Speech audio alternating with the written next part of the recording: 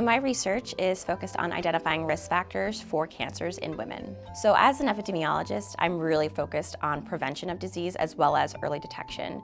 I have some interest in understanding biomarkers that we can collect from tissue or from saliva samples and trying to understand if those are different in people who have early stages of cancer versus people who have no signs of disease. And so that's one example of the type of work that I do. But I would say that the majority of my work really tries to understand risk factors for disease.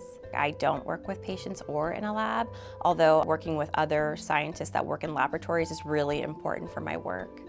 It's sort of like being a detective. You're trying to figure out what the causes of something are, and with really the end goal to be helping people.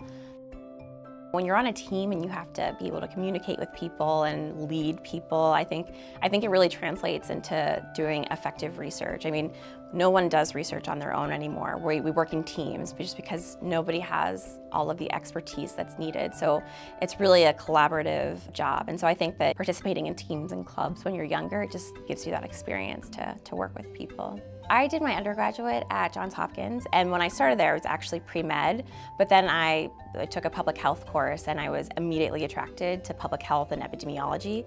I then went to the University of Michigan, where I earned an M.P.H, or a Master of Public Health in Epidemiology, and then I went on to the University of Pittsburgh, where I earned a Ph.D. in epidemiology.